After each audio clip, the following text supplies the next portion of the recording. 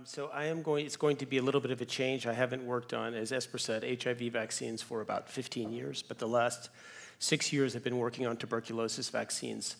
What I'd like to do is paint a picture of the field for you without necessarily going into great detail in specific vaccines, and to try to convince you why working on tuberculosis vaccines may be one of the most important things that's happening in our lifetime, and is extremely important to HIV.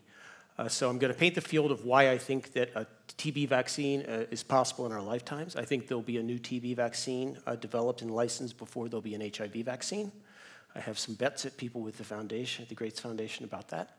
And I'll explain to you why that is and why I think that we are on a path towards possibly a new tuberculosis vaccine. So first of all, Mycobacterium tuberculosis is extremely unlike HIV. It has co-evolved with human over 70,000 years. So when you go into this, it is going to be almost a symbiont as much as a pathogen. And so this is important. It'll be very difficult to recognize how you might be able to make a vaccine against something that's co-evolved with humans. But I'll remind you that pertussis, smallpox, and a variety of other diseases have co-evolved with humans, and we have managed to make them vaccines against them.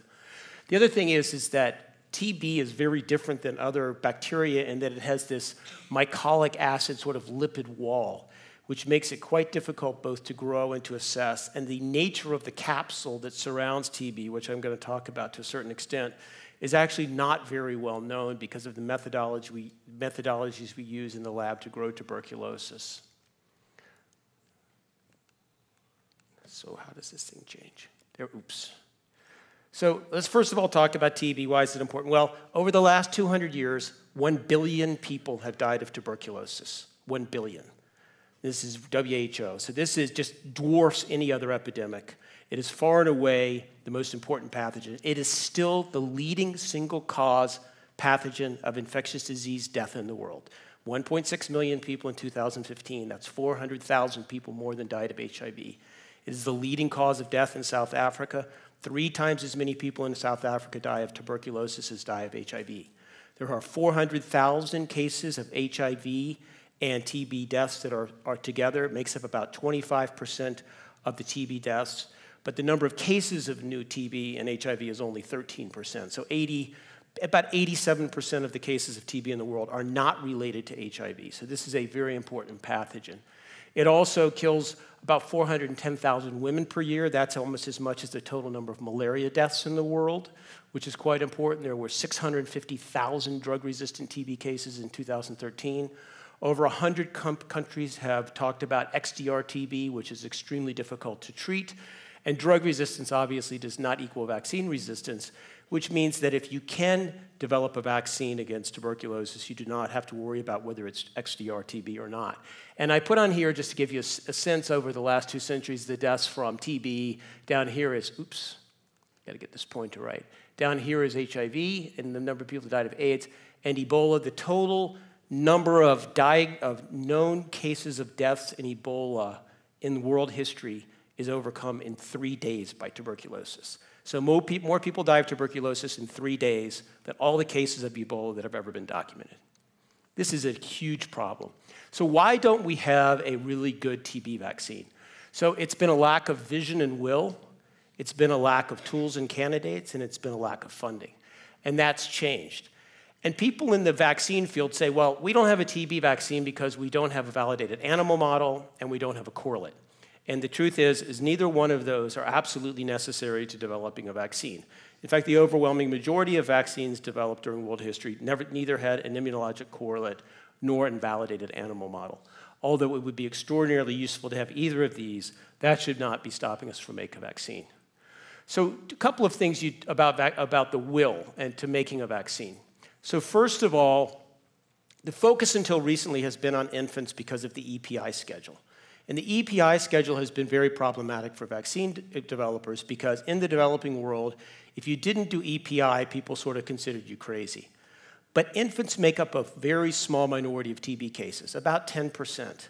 They are also not responsible for almost any of the transmission of TB. So if you're trying to break the transmission cycle, vaccinating infants is exactly the wrong group until they grow up, and it may take you 15 to 20 years to see an effect from that, because most of the transmission of tuberculosis occurs through adolescents, young adults, and in the very elderly population that cavitate Infants do not cavitate their lungs, and they are very difficult for them to transmit. There's also been a lack of clarity on the target profile. I'm going to talk about that. Should we go after latent patients? Should we go after naive, uninfected patients or therapeutic patients?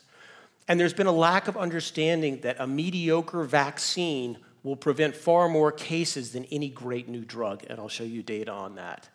There's been a lack of an advocacy community. So in the United States and other places, there's been a huge community of advocacy for HIV, which has caused massive funding in the HIV space, which has been fantastic.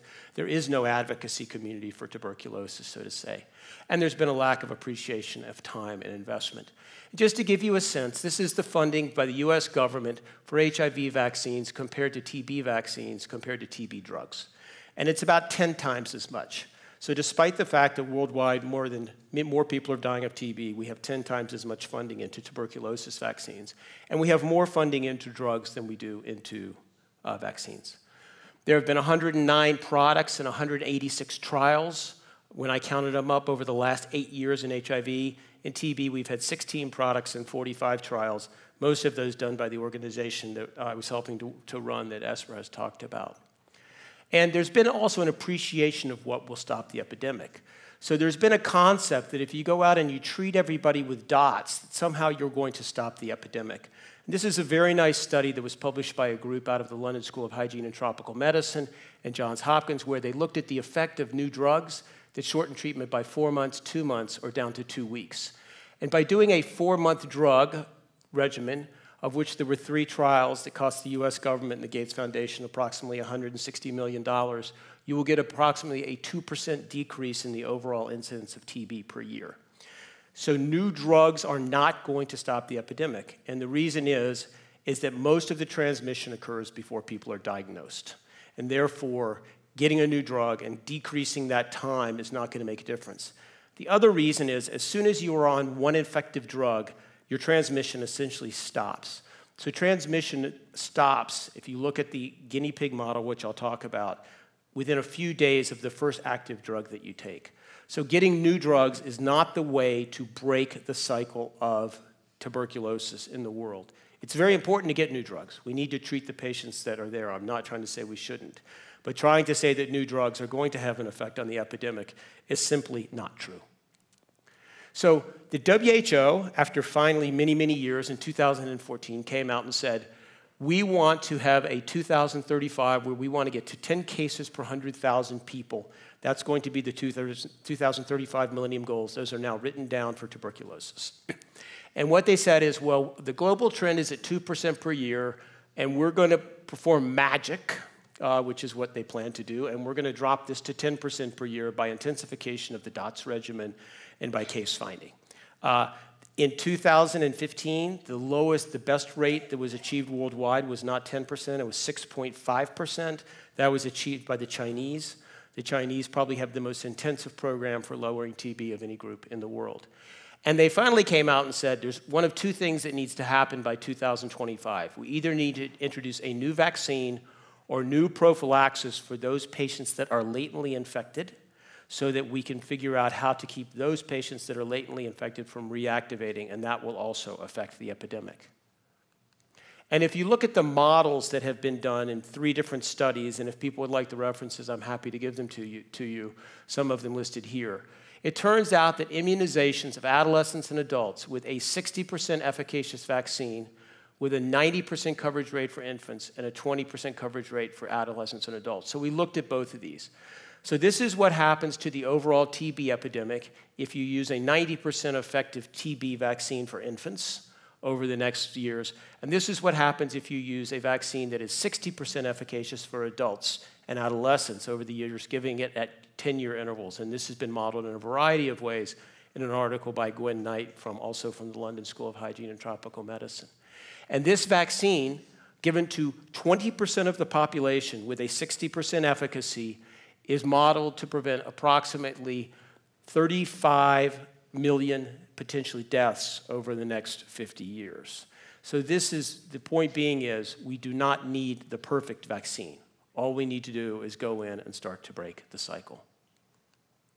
So what are the challenges of making a vaccine? So there's a lot of negativity, a lot of pessimism about making a new TB vaccine. and for a variety of reasons. One, so here's our present vaccine. We give BCG to infants, and I'll talk about that in a second. And BCG has a great diversity, and it appears that environmental factors may affect the diversity and the ability of TB, of that vaccine to work. TB is co-evolved, and I'm going to talk about that a little bit. It's very hard to know what antigens to pick. There's 4,000 open reading frames in TB. It turns out that many of the most important antigens are hyper-conserved rather than variable. So it almost looks like TB is conserving the epitopes that the CD4 and CD8 positive T cells are active against in order to promote its own transmission. There's this lack of validated animal models. There's a lack of clear correlates of protection and immunity, even by BCG. And this is a very important paper that I just mentioned by Comas that showed that the epitopes that are presented by the immune system are more conserved than essential genes.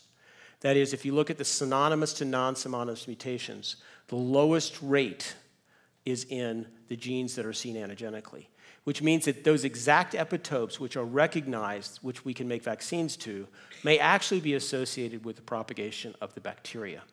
And the other problem is that even though TB is the leading single cause of pathogen death in the world, the incidence is only about, at the highest levels, is only about 0.7%, and that's in places such as South Africa. And so it is very difficult to do trials because that means you need to enroll 130 patients just to get a single disease endpoint, and we have no other biomarkers upon which to do trials. So as I'll talk about in a little bit, efficacy trials usually run at between $25 to $40 million, and that has limited the enthusiasm for pharmaceutical developers to enter into this field because it's too high a bar for them. So why would it be possible, after saying all those negative things about making a TB vaccine? There are a lot of reasons. First of all, most people that get infected control the infection. So 90% of those 3 billion people in the world who are infected with tuberculosis will never develop tuberculosis. In fact, it's probably closer to 95%. So we do know how to control tuberculosis. We just simply do not yet know pathogenically why certain people control it and why other people don't. And there have been a lot of studies looking at that, and there are still no answers. There's also this really interesting phenomena called the golden years, and this graph represents that. So you see a fairly high incidence, and this is deaths, but incidence would be the same. The blue are males, and the red are females. And you see an incidence in infants, and then it drops down, and TB almost disappears in the ages of 5 to 10 years of age. And we have no idea why that is. And then it comes back up in adolescence, peaks in sort of the early years, and keeps going up into the elderly population. And in certain places like Japan, China, and Korea, the elderly population is now responsible for most of the cases of tuberculosis. Natural infection prevents disease. That's data that's shown here, and I'm sorry that this does not come up well. But these are studies where you look at nurses, and most of these studies were done in Scandinavia in the 1920s and 1930s. So if you take a group of nurses that are going to go work in a TB hospital and you skin test them, you will find those that are skin test positive develop active tuberculosis at approximately 1/2 the rate of people that are not skin test positive. So having a prior latent TB infection actually can protect you from developing active TB. And that's a very interesting phenomena that we're following up on, and I'll talk about. We have a partially effective vaccine, so we should be able to learn what the correlates are from that partially effective vaccine, and we've been working hard on that over the last 10 years. We now have protection in a very stringent NHP model, which I'll talk about. And we know there are clinical correlates of risk. For example, HIV, anti-TNF factors, in which large numbers of people will develop tuberculosis if not given preemptive therapy, CD4 depletion, and the Mendelian genetics, which show that people with gamma interferon and IL-12 pathway deficiencies are highly susceptible to mycobacteria, including Mycobacterium tuberculosis. So let's first talk about BCG. So BCG, probably almost everyone in this room, since we're in Brazil, has received BCG. You've received one of the many forms of BCG. BCG comes in a vast variety of different forms used throughout the world. There is actually tremendous sequence variations between the BCGs used in different parts of the world. The BCG that's used in Brazil is really not used anywhere else. It's Moreau. Moreau actually, you can't see it, but it sits up here in this thing with Russia and with Pasteur. Most of the people in the world receive BCGs that come from the SSI strain, Serum Statin Institute in Denmark, that have been widely propagated around the world. But there's huge variability in BCG. It's the most widely administered vaccine in the world. There have been 3 billion doses of BCG given. It has very rare serious complications. There was big concern about HIV, despite the fact WHO's came out and said we should not giving HIV exposed or HIV infected infants BCG. It is still widely used everywhere in Africa. No one that I know is actually paying any attention to that WHO recommendation. There is variable protection versus primary infection. It's clearly efficacious against severe TB disease in children. That's the definite part of BCG. Studies with BCG and looking at preventing TB have gone anywhere from 0 to 74% risk reduction, with the highest risk reduction being done in studies in the UK and the lowest risk reduction in pulmonary TB being 0% in large studies done in India. So we really don't know what it's done, but what we can say is giving BCG to all the infants in the world has really not impacted the TB epidemic, since we still have over 10 million cases a year and 1.6 million deaths. So whatever BCG is doing, it certainly is not abating the epidemic, and so we do need new vaccines. So what are the approaches for success? So let's go through what we need to do preclinically and what we need to do clinically. So the first thing would be to have a nice validated or natural animal model.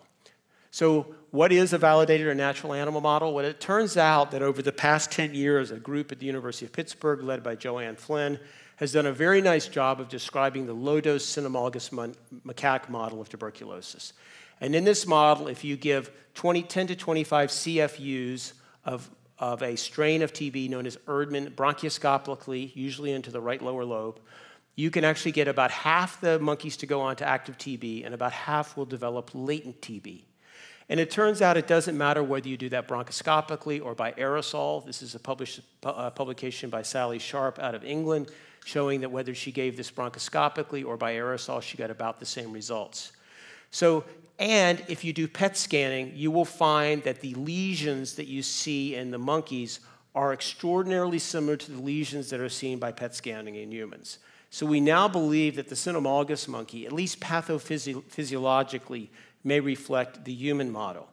The other thing that's extraordinarily interesting about this model, if you go back and read the work that comes out of the University of Pittsburgh, is that while you have active TB in these monkeys and you look at individual granulomatous lesions in these monkeys by PET CT scanning, you will find in the same monkeys granulomas that are progressing and granulomas that are sterilizing, which means that there may be different immunological aspects to different parts of the lung.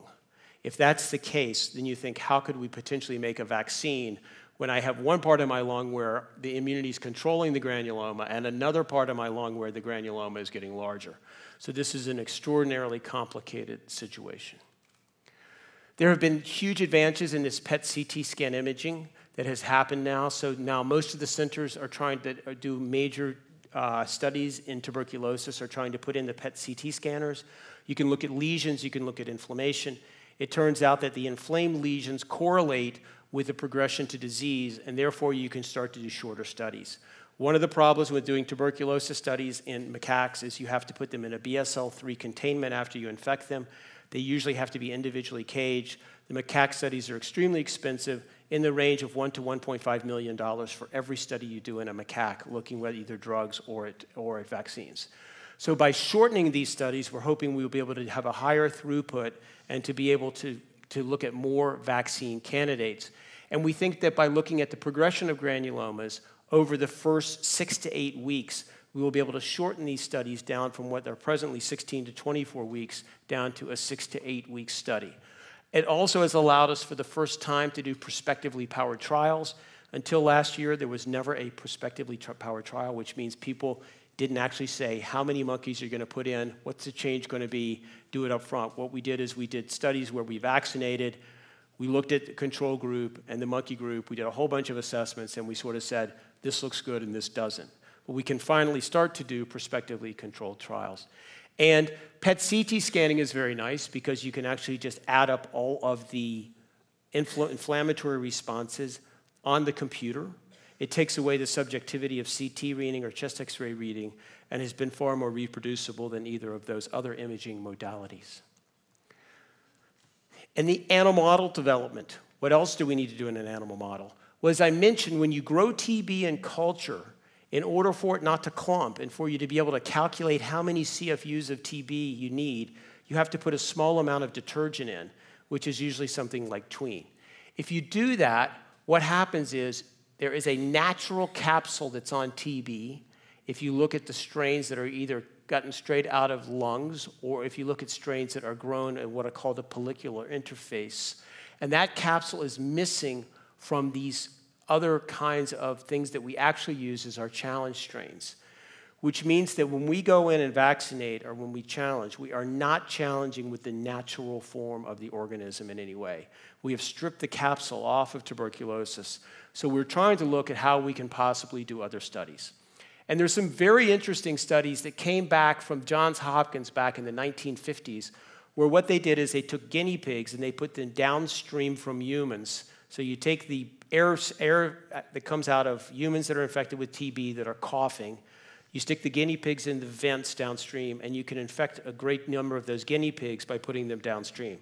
Obviously, that pathogen, which is in the air, in the droplet, with all of the crap that comes out of the lung, is there, and this may be a better natural model. So what's been happening is we are looking at that and trying to either do human to guinea pig studies or primate to guinea pig studies. There's been one high take rate at a recent study, again in England. Whether that can be verified and we can start to use the primate to guinea pig model for looking at a natural transmission model of tuberculosis is very hopeful. The other thing that's happened is all the mouse studies of different tuberculosis vaccines have looked at using basically inbred, very clean mice.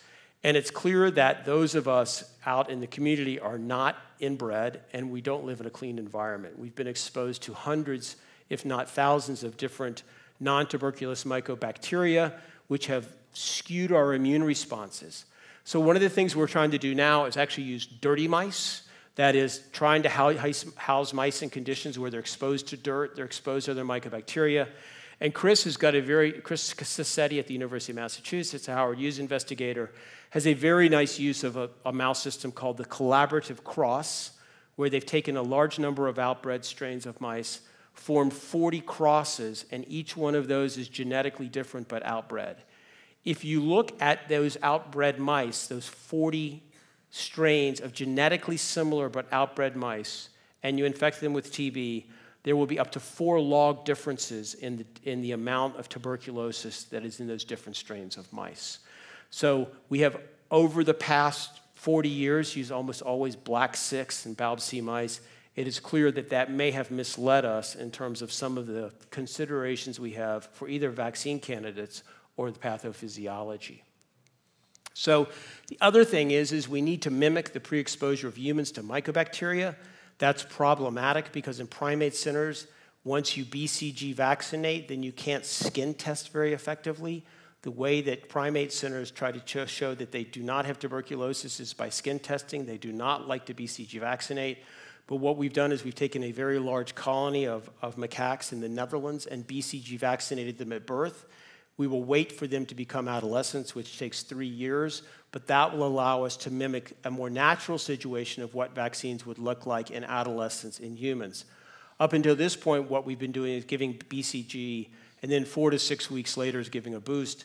That does not recapitulate what happens in humans, where you get BCG at birth, and then we would like to vaccinate with our new candidates sometime in the age that we vaccinate with HPV, which would be in the 12 to 15-year-old range.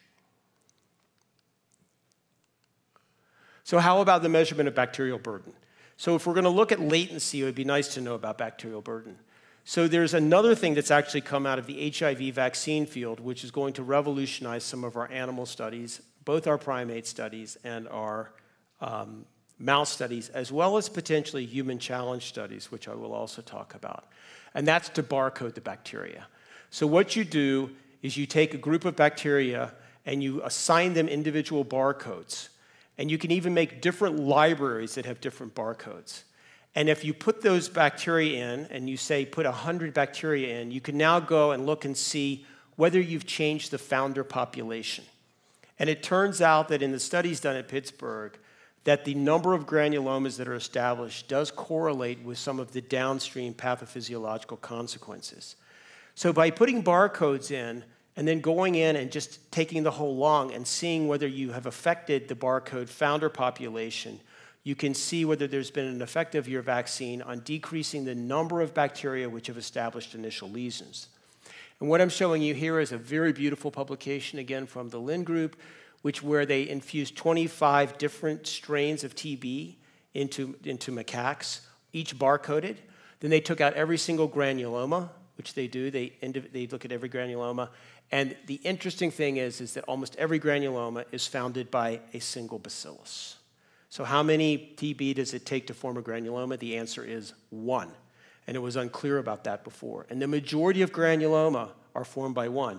But interestingly, if you look at the lymph node, although some lymph nodes only have 1 strain, many lymph nodes will have 5 or 6 of the strains, 5 or more of the strains that were infused. So the draining lymph nodes will then look more mixed in the individual granulomatous lesions.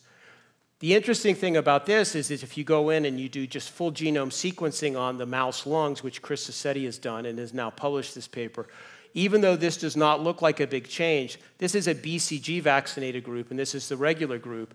And where this starts to drop off is where you see where the actual number of founder organisms are.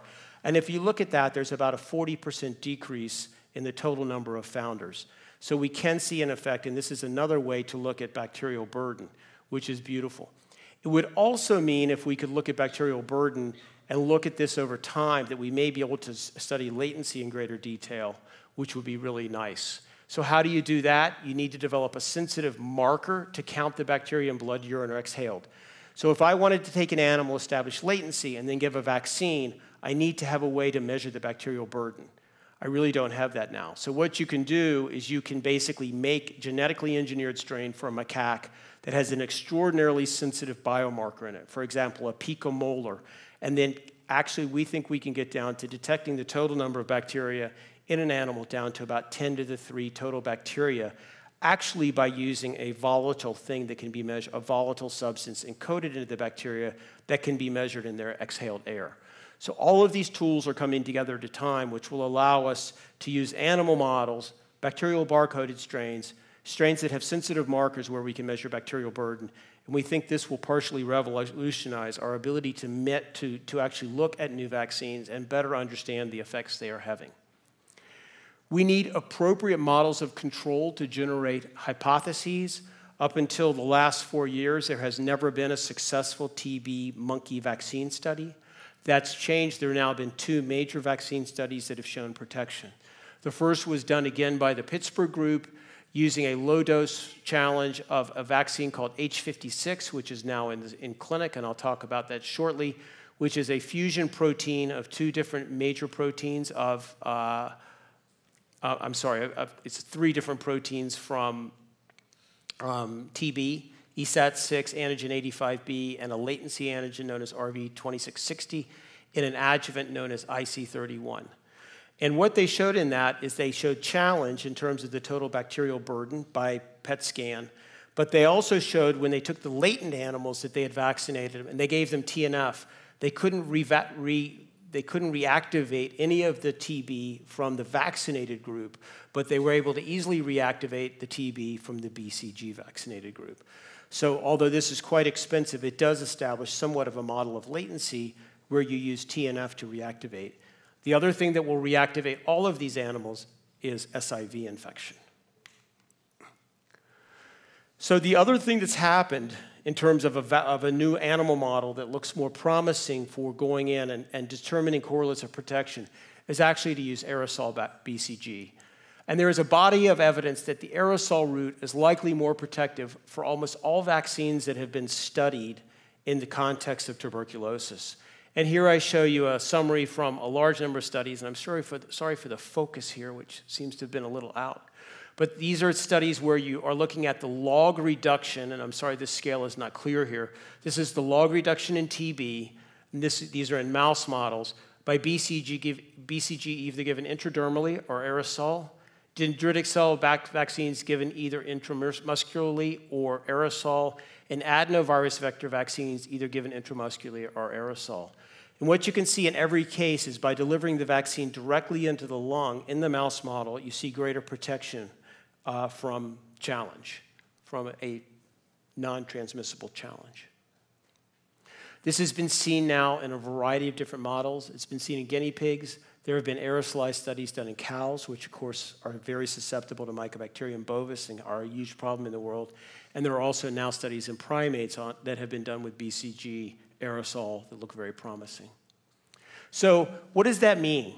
What it means is that we have now come up with a leading hypothesis of what we think we need to do. Whether this hypothesis is correct at all is very controversial, but at least it's a hypothesis we can test. And the hypothesis is that we need a constant and renewable supply of rapidly acting effector T cells in the lung, because you can't wait for tuberculosis to get established. It may be too late. You probably need them pre-primed and there, along with potential contributions from innate cells and possibly antibody-mediated mechanisms. And the leading candidates for doing those right now are aerosolized BCG, CMV-encoded candidates, which I'll talk about shortly, as well as aerosol vectors. And for aerosol vectors, we're mostly looking at adenoviruses and pox viruses given by an aerosolized route, both of which have been given by aerosolized routes to humans. So we are now doing NHP studies of aerosolized BCG as well as human studies of BCG. The reason to do that is we can give the aerosol BCG. We know that we get about a 1.5 log better protection. We can compare the aerosol route to the intradermal route and see if we see differences in protection measured by very great immunologic correlates, most of this work being done at the VRC, from which you heard many speakers this morning. And we will look at the primary import and then try to correlate that with human immunogenicity when we give BCG by aerosol. Now you say, BCG by aerosol? It was given by aerosol in the 60s, and there are now 2 groups giving BCG. Helen McShane at Oxford University has given 10 to the 6 BCG by aerosol with absolutely no side effects whatsoever. And there have been even a higher dose given at studies that are being done in Cape Town, South Africa. So even though it sounds like it may be a long stretch to give BCG by aerosol, this actually may be a promising approach. I'll remind people that measles vaccine, there were 4 million doses of measles vaccine given by aerosol in Mexico in the last decade. The other thing that's been quite exciting is that there's a new candidate both in the SIV world and HIV world as well as the TB world, and this is using the CMV. So CMV has this funny aspect that the immune responses that you get to CMV persist for life, okay? The cells don't necessarily persist for life, but the immune responses persist for life because these are mostly either transitional effector cells or effector cells. They die out over time, but they are constantly being replaced at a very high level. If you look at older people in the audience, such as myself and Mike Letterman, then you will find out that if you are CMV seropositive, we will have somewhere between 5 and 10% of our total CD8 population controlling CMV. So CMV is a highly persistent, which means that if you give this, what you can show is there are high levels of effector memory T cells in tissues that persist for a long period of time. That's exactly the hypothesis that I just stated. So we did a study with Louis Picker at Oregon University, and I'm not going to go through it in any detail. This is in the rhesus macaque model. There has never been any protection seen in any rhesus macaque model ever. The study I showed you with the H56 vaccine was done in the cynomolgus model. Rhesus macaques, if given 1 CFU of TB, almost every macaque will be dead in approximately 16 weeks. This is an extraordinarily high bar model. And in this model, using a CMV vaccine that encoded 9 antigens, we saw better protection than we have ever seen in any other model. This study has now been repeated using a slightly lower challenge dose. The data were better on the second challenge. I'm not going to share that data here, and the paper has been submitted and is under review. This is actually somewhat revolutionary in that we finally are seeing protection in the most stringent model of non-human primates. We're also doing aerosolized chimpanzee AD and MVA studies. As I said, Helen McShane and the group at Oxford have both given aerosolized chimp adenoviruses to humans at fairly high doses, and they have also given aerosolized modified vaccinia ankara, which is one of the poxvirus vaccines. And the combination of adenovirus and MVA have been used in a variety of settings, including in some of the groundbreaking studies for Ebola in Africa. So this is not just a preclinical potential for looking at new vaccine candidates. It is a potential clinical candidate for looking at vaccines. And the program at ARIS, where I was, is now using a 5-antigen construct with 2 industry partners, and the low-dose NHP challenge study using aerosolized adenovirus followed by aerosolized poxvirus in the non-human primate model is ongoing. How about novel antigens? How do you choose when you have 4,000 antigens? Well, that's not the right question. The right question is, why are we always focused on proteins? So it turns out that proteins, right, are only one part of the surface of tuberculosis. In fact, they are a minor part of the surface of tuberculosis. Most of the surface of tuberculosis is made up of glycolipids. So it's both the lipid component, or they're made up of the carbohydrate structures as well. Things that you may have heard of, such as ribamanin or liporabamanin and a variety of other structures.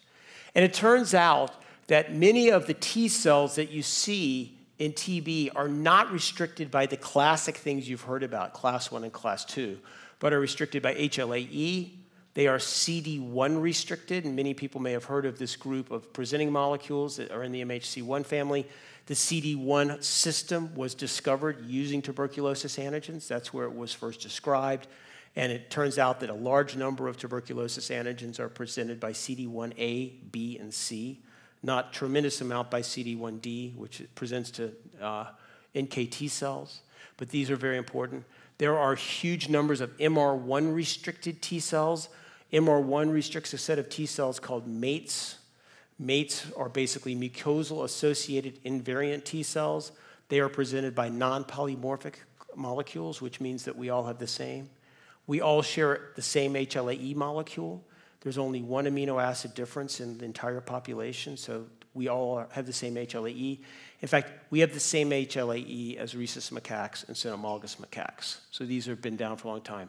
And there are also a huge number of gamma delta T cells that have been seen, and there are approaches now for vaccinating to induce gamma delta T cells, especially using listeria-based vaccines. If you actually look at BCG vaccination, and you look and you say, what are the cell populations that are there? And once again, I apologize for the focus across the screen here, but you'll see that they are mates, they're NK cells or gamma delta T cells, and a variety of other NK cells that are CD1 restricted. So the concept that the T cells that you see post-vaccination with BCG are the classic class 1 and class 2 is simply not the case. How about antibody-based approaches? Antibodies have been thrown out as TB. People have said antibodies not important. Part of that came from studies done in the 1920s and 1930s where they did serum transfer from patients that had active TB into either patients that were latently infected or patients with active TB. The two leaders in the field of the day, Camille and Trudeau in France and Trudeau in the United States, came out and said this is all a bunch of garbage. And because they were the leaders, nobody investigated it for about 30 years, which is, too bad because the dogma is probably not correct. And it turns out there are multiple antigens we're now under study, and these are a list of the antigens we're now looking at. And once we have a natural transmission model, we will much better be able to look and see whether the antibody responses to any of these potential antigens that may be important in protecting could be useful in generating a tuberculosis vaccine. So there's a lot of excitement about using a combined antibody approach as well as a T-cell approach, and that T-cell approach is not necessarily one that is inducing classic CD4 and classic CD8 positive T cells, but one that may be inducing one of these more atypical cellular responses. So studies of CD1-inducing vaccines, MATE-inducing vaccines, and gamma delta T cell-inducing vaccines are all being planned to go in the clinic in the next 2 to 3 years, which is really exciting for vaccinology because these may have applications to other fields and they had never been tried in other settings. So how about clinically? So we need the ability to conduct safe, self, and well-controlled trials. So the first major trial that was conducted was an infant trial that was published a few years ago by the group in Cape Town, South Africa. We ran this out of ARIS and with funds from the Bill and Melinda Gates Foundation mostly. And what we did is we randomized about 3,000 infants to either using an MVA vaccine that encoded a single antigen or placebo, measured endpoints. We had approximately 73 endpoints in the trial. You can see here there was absolutely no difference between the vaccinated and the placebo group.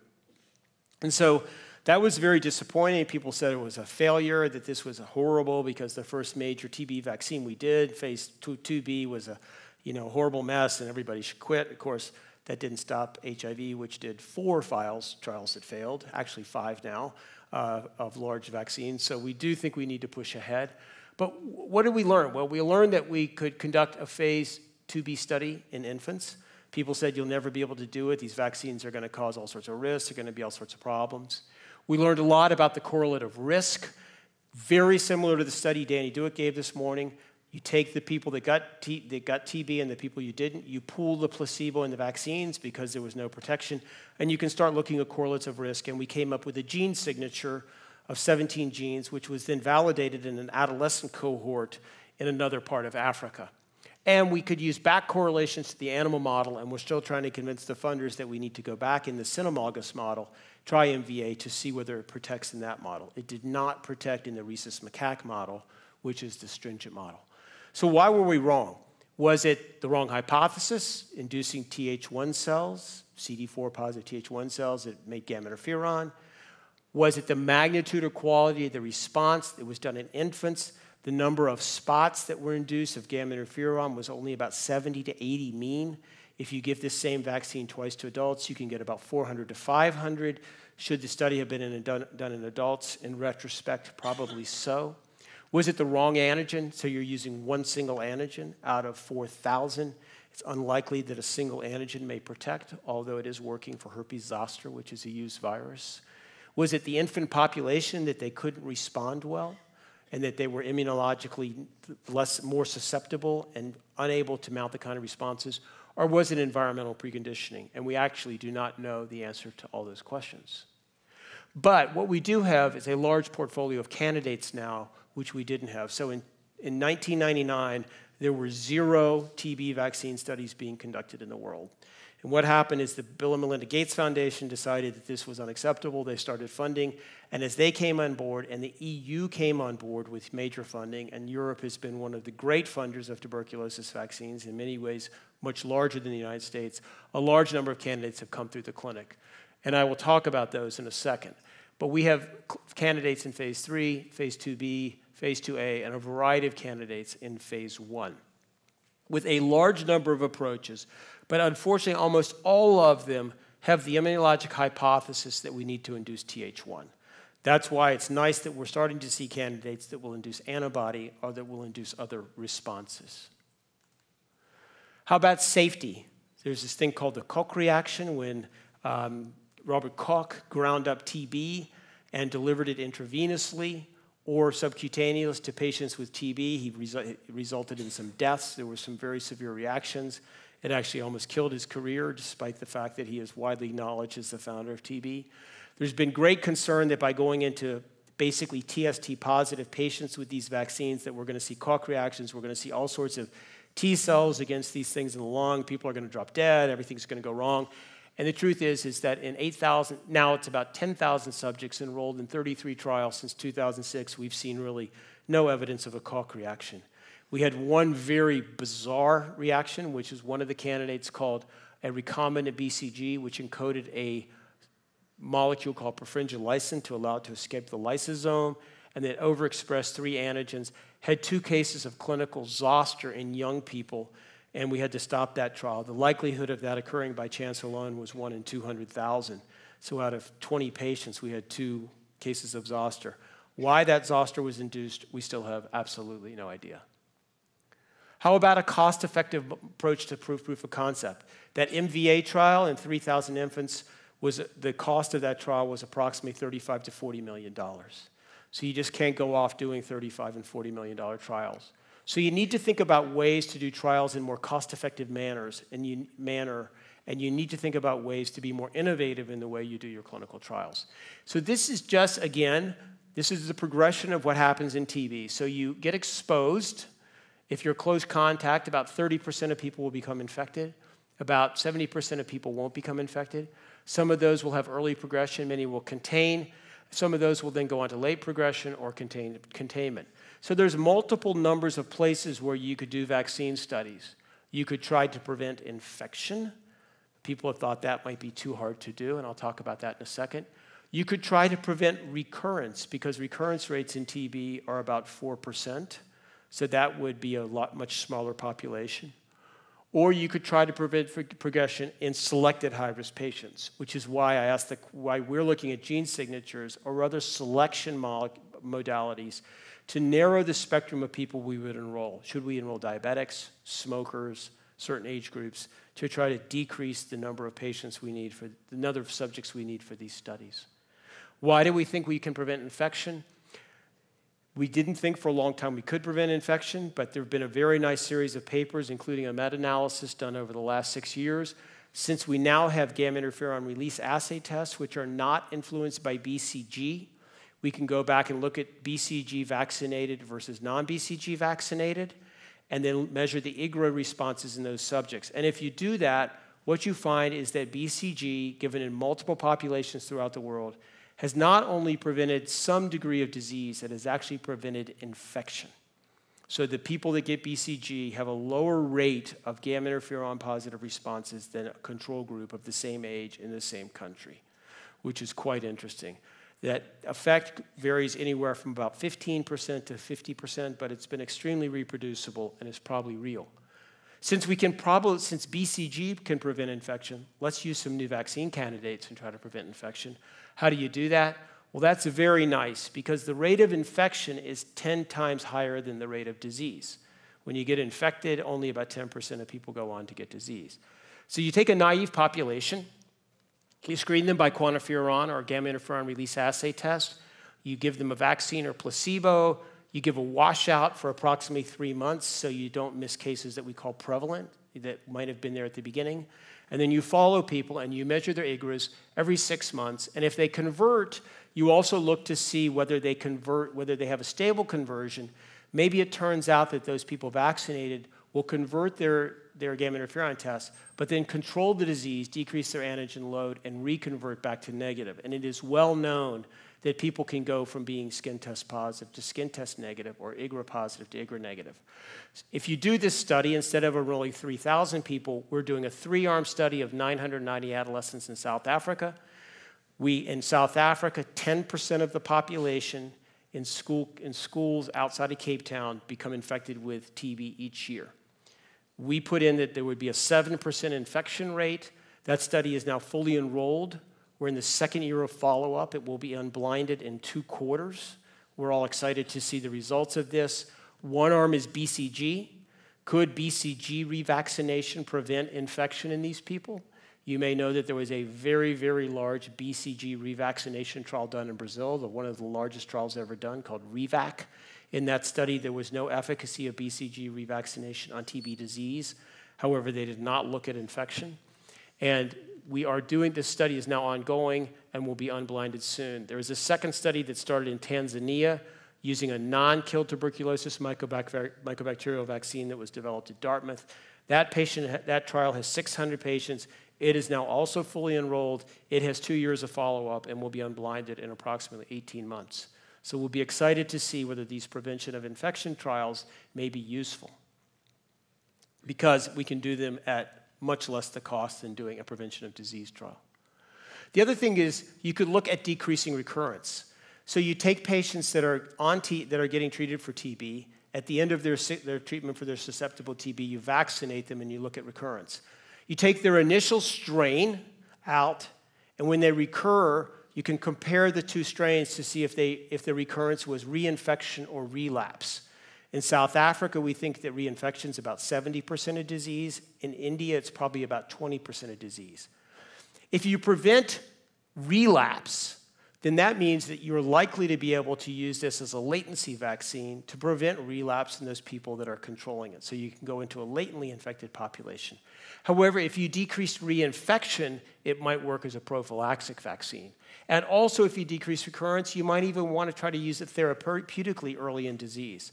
So these are beautiful studies to design because by sequencing the initial isolate and sequencing the isolate that comes later, you may be able to determine whether this is a relapse phenomena or reinfection phenomena, which would then guide your vaccine development. And 2 studies are about to start, one using a candidate called ID93 in South Africa, and another one called VPM1002 that's being done in India. There are 3 major studies that are coming out. So there is a GSK, Eris, M72, and 3,600 quantiferon positive patients that were done at 10 sites in South Africa, Kenya, and Zambia. The enrollment is complete. It is an endpoint-driven trial. So we expect out of 3,600 patients, if we have vaccine efficacy, we will stop the trial at 23 endpoints. That gives you a sense of how hard these trials are to do. We now have accumulated almost 23 endpoints. This trial will be unblinded in probably the first quarter of next year. There is this prevention of infection study that I told you that we will also have either in the fourth quarter of this year or the first quarter of next year the results of. And then there was a study done in China where they took 10,000 subjects. They screened 120,000 people in China. It took them 3 weeks. Then they took 10,000 subjects of those that had skin tests greater than 15 millimeters. They enrolled those 10,000 subjects in 2 months. Gives you an idea of some of the systems in China that are in place. Gave them 5 vaccines, are following them for 2 years. And that study, we're waiting on the results of at any time. That's a heat-killed that is actually a lysate of a non-tuberculous mycobacterium known as MVACI. Lastly, what we really need to develop vaccines, and what certain fields have that we don't have, is a human challenge model. So malaria vaccines have been revolutionized by the ability to do challenge models. RSV vaccines use human challenge models. Esper and I did influenza challenge models, immunology, when we were in Rochester together, which is fascinating because you can collect the samples before, you challenge them, you get the samples after. They're beautiful systems. So could we make a challenge model for TB that would allow us to evaluate candidates? And actually, there is a very large effort ongoing to develop a human challenge model of tuberculosis. And the way to do that is to use a strain that can replicate for a small period of time, and then to be able to absolutely kill it using 2 different effector mechanisms. The 2 effector mechanisms that are being used to look at killing that vaccine is to use what's called a TET system, so you can give the person doxycycline. When you take the doxycycline away, it kills them by having genes under that, it kills them. And the second system that's being looked at is using unnatural amino acids. So what you do is you use a stop codon, an amber stop codon. You have the bacteria incorporate an unnatural amino acid. When it's seen in the presence of a regular organism like a human, they can no longer encode that amino acid. The stop codon is red, and you put that into 3 or 4 different locations in the genome to try to keep that from occurring. The other thing we're doing is taking those strains and we're both labeling them using the barcoding mechanism, and we're labeling them using the soluble markers. So the idea will be to actually give a replication-competent tuberculosis construct to humans by aerosol that would replicate for a short period of time, have 2 killing mechanisms that have escapes that are less than 10 to the minus 12th, and to have a soluble marker where we can measure the actual bacterial burden. If we do that, it will absolutely revolutionize TB vaccines. It is a very difficult task. There is a large group that's undertaking this. Whether we will be successful is unknown, but everyone believes it's worth the effort to at least try. And lastly, we should do small exploratory studies using intensive immunology. As with other people, we are doing studies using leukapheresis. So what we do is we will go in, people complain about not having samples to use. So for example, by using leukapheresis, BCG vaccinating, instead of getting 2 or 3 or 4 vials, we can usually put down somewhere between 1,000 and 1,500 vials per subject. And that way we can supply those out to groups. You can use those to validate assays across groups. And so we are trying in all of our phase 1 studies to set these up in sites where we can do leukapheresis so we can use these for either standardized assay development or to look at standardized correlates of immunity. There's been a lot of work doing transcriptional analysis in the vaccine trials using systems immunology. There are ongoing intensive studies using candidate vaccines, a study with the HVN called 062, where we're looking at about 13 different immunologic assays to see which ones we can have the greatest variability and which ones we can validate.